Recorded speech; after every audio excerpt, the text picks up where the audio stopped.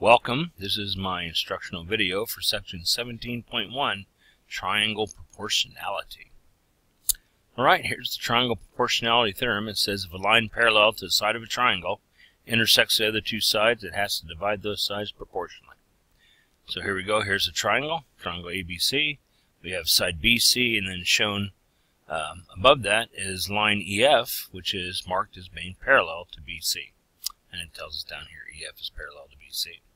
So that means the proportion from EA to EB is the same proportion as AF is to FC. And this should make sense because what do we know if these two lines are parallel? Let me get a writing tool out here. So if these two lines are parallel, whatever this angle here at B is, angle 1, this is angle 2 down here, well, these two lines are parallel, so that means this angle here corresponds to that one, so it has to be congruent. And this guy is here too, for the same reason. So, corresponding angles between parallel lines cut by a transversal. And notice angle A is the same angle for both triangles. So both triangles have to be similar by the angle-angle theorem. So angle 3, angle 1, angle 2, angle 3, angle 1, angle 2.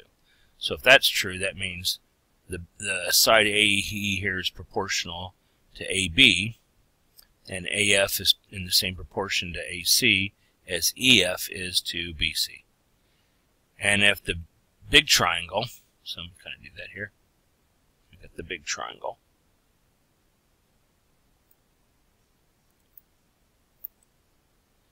Okay, I want to grab the triangle, not the other thing. Okay, so we get the big triangle. Then we get the little triangle.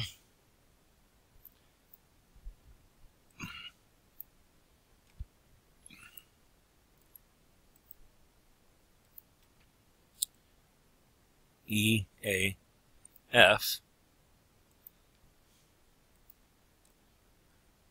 So these two guys are proportional.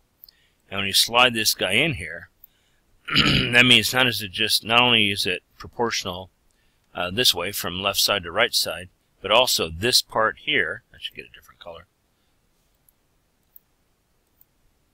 This part here, okay. So if the left side of the red triangle, let's call that well, that's EA, right, is in some proportion to AF.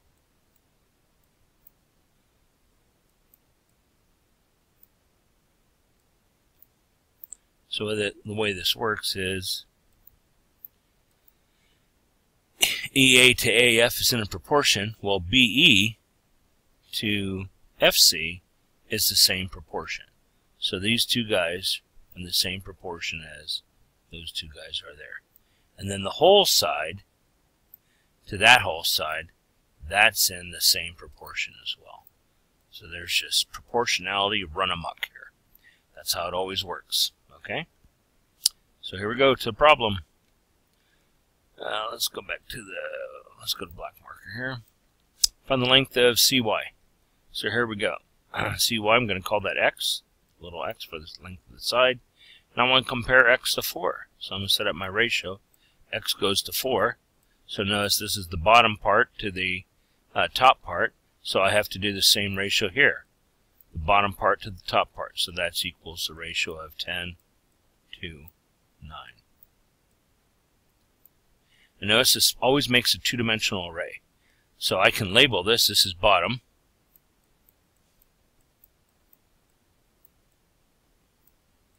To top this way, but then this is the left hand sides, and this is the right hand sides. And when I solve this, the 4 is going to come up here. We're going to get x is equal to 40 over 9. So multiply by 4 on both sides of the equation. Let me do that in a light color. We're going to multiply by 4 over here. Oh, that's too light. Can't take that. Let's do it a bright color. Didn't get it. Do a bright color here. So 4 here. So the 4s are going to cross cancel on this side. So x is going to equal 10 times 4, which is 40 over 9. Notice we can set this up because this is actually a two-dimensional array. We can set it up, hey, we're going to go left over right. So make that the rows, and then make like this bottom here. Oh gosh, spelling please. Bottom here equals the top and the right hand ratio. So notice I switch what's the rows and the columns, which now became the columns left and right are now the rows, and the rows bottom and top are now the columns here. So bottom on the left, x, goes to bottom on the right, 10, just like top on the left, 4, goes to top on the right, which is 9. And notice we're going to multiply by 10 on both sides to get x by itself. And so we still end up with x equals 4 times 10 divided by 9. So whichever way you set up the proportion, there's a lot of flexibility with proportions. You just set it up. I would label, and that forces you, or at least encourage you strongly, to put the right number in the right place. So you get a ratio that's coherent, that makes sense, that's accurate. That's how we do these. So on to the next problem. Find Pn. So this is my x here, Pn. So basically, I'm going to compare x goes to 5. So this is left side to right side, left side to right side. Just like up here on the short, things 3 goes to 2. So we're going to multiply by 5 on both sides to get x by itself. So x is equal to 15, boom, boom, 15 over 2. Fully reduced. Final answer. Yeah, baby.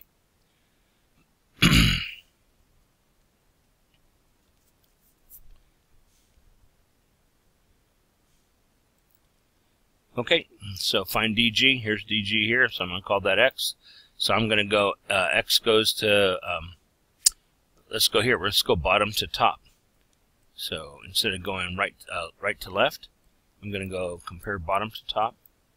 So we're going to put the bottom number on the numerator and the top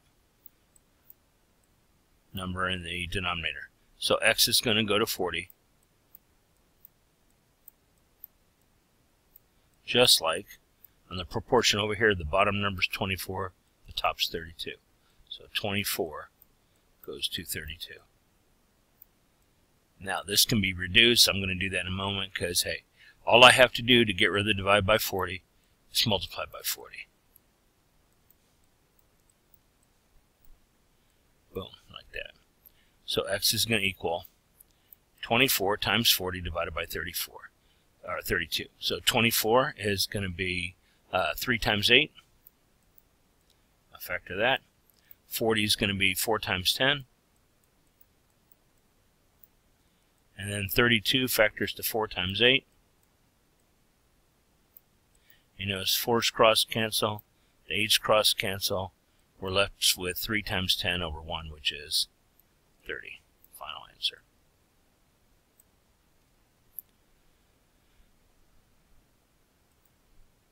Okay, this guy here, find the length of Rn. So that's going to be my x. So I'm going to do the right side to the left side. So we're going to go right side compared to the left side. Notice I can go left over right. So you can put the x on the bottom if you want, but that just makes the algebra solving one more step longer. So why would you do that? So knowing I'm always going to put the x on top, I'm going to go x compared to 10. So the right side here compared to the left side. So x compares or relates to 10. Just like right to left on this guy, 5 goes to 8. And then I'm going to multiply by 10 on both sides to get x by itself.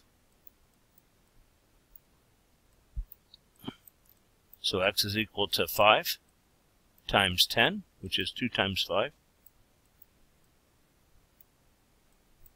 and divided by 8, which is 2 times 4. So notice the deuces cancel. 4 is made up of 2 times 2, but that's not going to cancel against the 5s.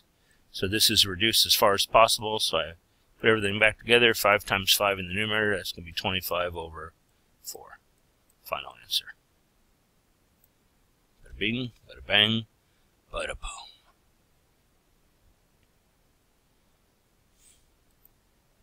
Alright, the converse of proportionality theorem. So, what we said a few minutes ago was, hey, if these two lines are parallel, then we got that proportion AE to EB is the same as AF to FC. This is one of those, it's a bidirectional relationship. So, if you can show that AE to EB is the same ratio as AF to FC, then that proves that these two guys are parallel. There's our converse, right? So, on the original theorem back 4 or 5 slides ago, it says, hey, the hypothesis is the two lines are parallel. The conclusion is we have that proportion thing happening. And then over here, it's the reverse. The hypothesis is, hey, we got the proportion thing happening, and the conclusion is those two lines must be parallel. Bam. So verify that the line segments are parallel. The line segments look like these two here, right? Okay, so here's what we're going to do. I'm going to go left to right. So left goes to right for both. So 21 is going to relate to 42. So 21 compares to 42,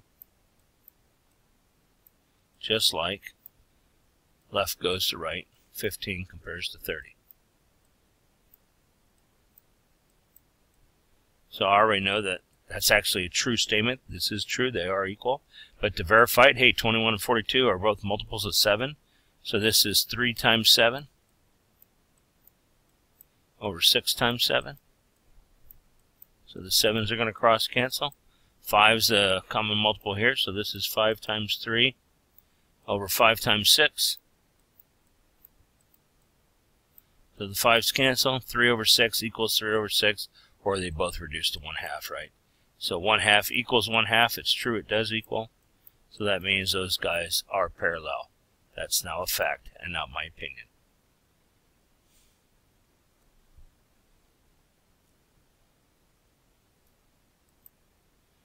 Verify that the line segments are parallel. Looks like we're looking at these guys right here. And given that AC is 36, so this is 36 here from A to C. And BC is 27. So this is 27 all the way from there to there. I should put fences on those, not arrows. Silly me. Okay. So basically, I'm going to do this. So if this is 36 and that's 20, that means this guy here is 16. And 27 and 15 makes this guy here is 12. So basically, we're going to see, the question is, are these guys, this is the question mark, are they equal? And I'm going to do, let's do big over small. So I'm going to do top over bottom. So I'm going to do top over bottom. So the top is 16 over 12, the bottom. And is that equal to the top here, which is 20, over the bottom, which is 15?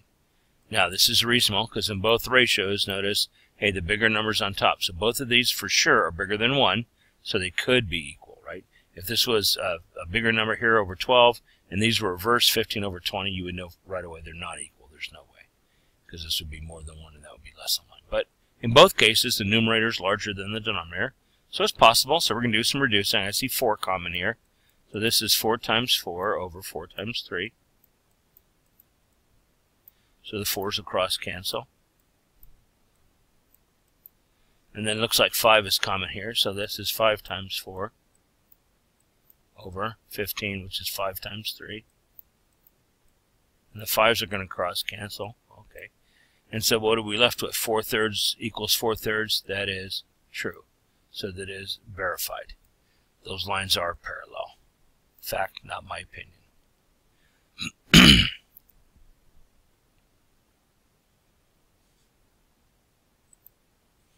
Okay, verify that TU and RS are parallel. So boom.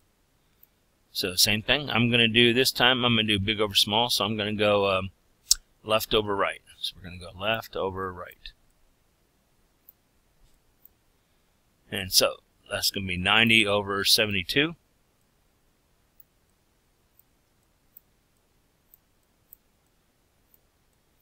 And this is 67.5.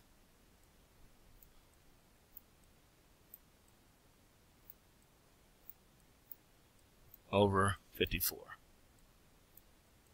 Okay. So here this is easily reduced by 9. So this is 9 times 10. And then 72 is 9 times 8. So the 9's reduce. And then 10 is an 8 are both multiples of 2. So this is 2 times 5 over 2 times 4. So the deuces cancel. So this reduces to 5/4. Okay, this one's a little bit more difficult. So I'm going to do this. This is a half, 0.5, so I'm going to double it. So I'm going to multiply by the 1 in the form of 2 over 2. So 2 times 67.5 will be 120, 15, so 135. And 2 times 54, that's going to be 108. Okay, so here's the thing. I'm thinking, well, is this in a 5-to-4 ratio? That's the question. Is this a 5-to-4 ratio? Well, let's divide 135 by 5. So 135 divided by 5. We're going to get 2 times there, right? 2 times 5 is 10. Get the remainder is 3. Bring down the 5. 5 goes on 35, 27, or 7 times. So that gives me 35. I subtract, no remainder. So this is 5 times 27. Now the question is, does 4 go into 108? Well, it ends in 08, so I know it does. So it's going to make a whole number. Just what whole number is it going to make? Alright, so 4 goes into 10 2 times. 2 times 4 is 8. We take the difference. That's 2. We bring down the 8. 4 goes into 28 7 times. 7 times 4 is 28. Take the difference there. Remainder is 0. So this guy's 4 times 27. So I don't care that 27 is 3 times 9 or 3 times 3 times 3. The fact is 27 cancels 27. So this does reduce to 5/4. And so it is equal. Those guys are parallel. Verified. Bam.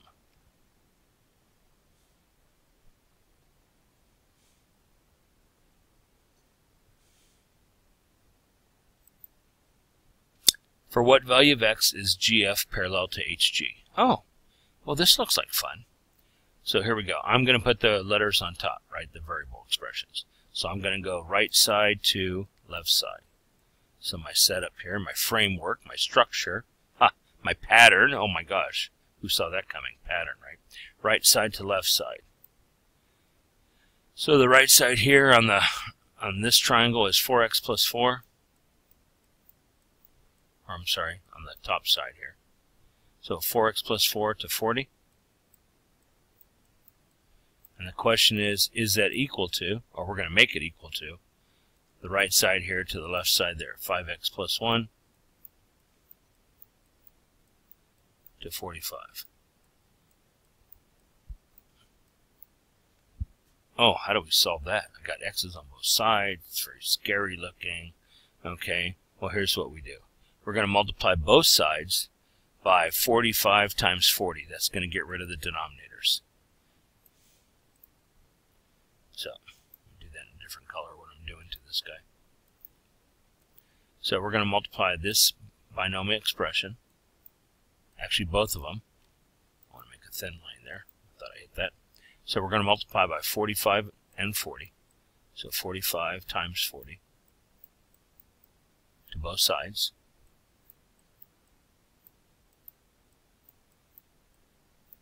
Notice over here the 45s cancel out, and over here the 40s cancel out.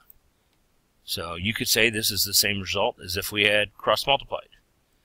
So that's essentially where cross-multiplying comes from. So 45 times 4x, that's going to be 90 180x. And then 4 times 45 is 180. Is equal to 40 times 5x. That's going to be 200x. And 40 times 1 is positive 40. And here's the deal. I got x's on both sides. I'm going to add negative 180x to the left side. That's going to get rid of the x's there.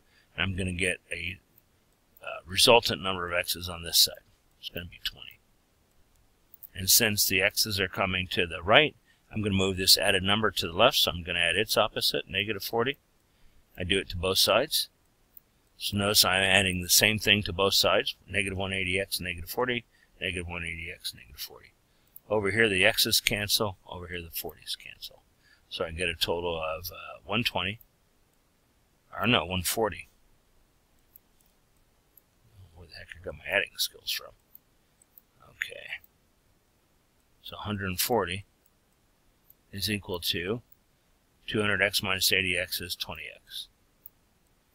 And then our next step is to divide by 20 to get x by itself.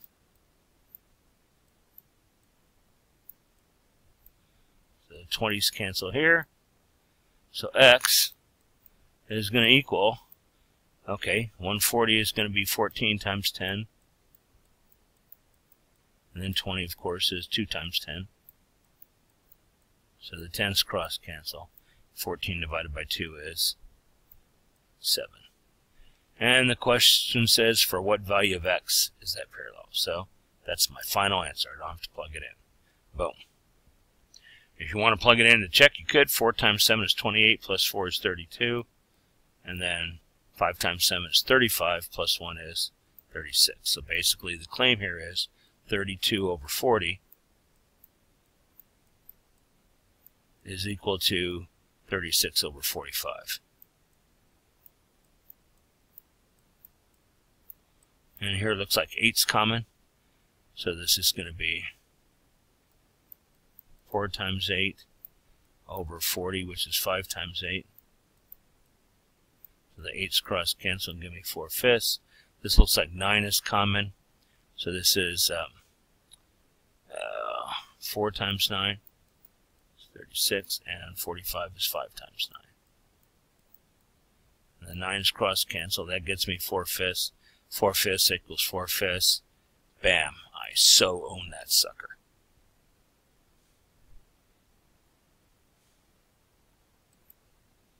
Okay.